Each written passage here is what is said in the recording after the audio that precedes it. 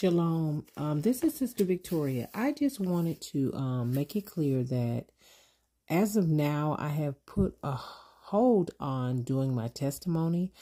I've left off on part E at this time. I will be back probably sometime after the challenge.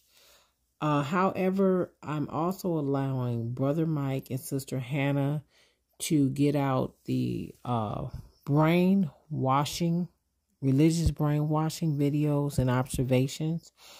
Truly, when you are a ministry of serving the Most High, obeying the Spirit, hallelujah, and allowing the Holy Spirit to lead and guide you, we don't just do things out of our flesh. We don't practice that. Hallelujah. I'm not saying that sometimes we may fall short in that area, but the optimist goal is to allow the Holy Spirit to lead and guide us. And so at this time, people are really needing healing. People are really needing to be set free in their minds. They need to be set free in their bodies. They need emotional healing. We need deliverance, much deliverance. And so these videos that Brother Myke is doing and Sister Hannah is doing the observations with, we need those to go forth. We need those to go forth that people may be healed.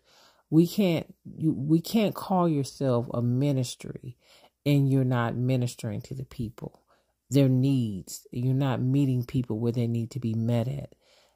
We can't be in our own flesh and be successful in a ministry that we say and claim that the Most High is over and operating in. So if you don't want to be hypocrites, we have to allow the Holy Spirit to rest, rule, and reign.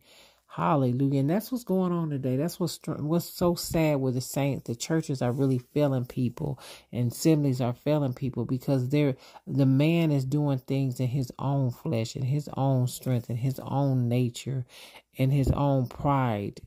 And we need to step out of the way. We are only supposed to be vessels to the Most High. That's all we're supposed to be, is a vessel being used by the Most High. And when we don't allow the Holy Spirit to be in place, we hinder people. We hinder ourselves. We hinder other people from being healed and set free. So Sister Victoria is going to get out of the way and take a hold on my testimonies right now, because I just want the Holy Spirit to have his way.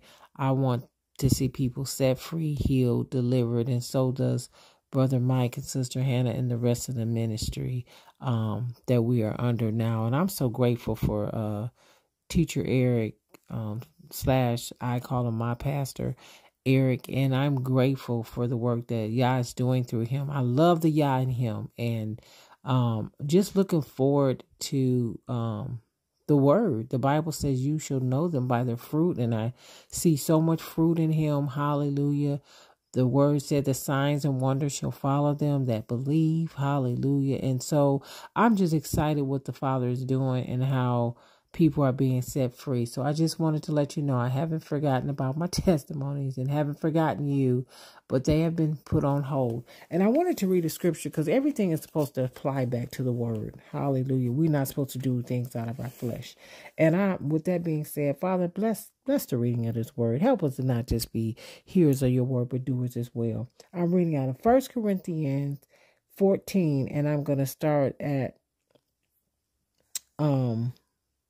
the verse 36.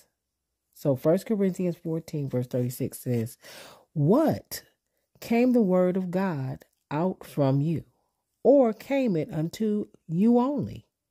37 says, "If any man think himself to be a prophet or spiritual, let him acknowledge that the things that I write unto you are the commandments of the Lord." 38 says, "But if any man be ignorant, let him be ignorant." 39, "Wherefore, brethren, covet to prophecy, and forbid not to speak with tongues." 40 says, "Let all things be done in decently and in order." So we need to let things be done indecently and in order. And as a body of Christ and believers that believe in letting the Messiah have reign and rule over our lives, and being us only being vessels that are willing to be used by him, we have to obey the Holy Spirit. So with that said, yes, my testimonies are on pause for now, but I haven't forgotten. So if anybody was waiting to hear more, I just wanted to inform you and didn't want you to just be waiting without knowing what was going on. So be blessed. And I hope that the videos with Brother Myke and that are coming out about the religious brainwashing, listen to them. Search your heart. See if you're being able to be blessed by this. And I'll leave a link of this video at the bottom. So if you want to listen. Shalom.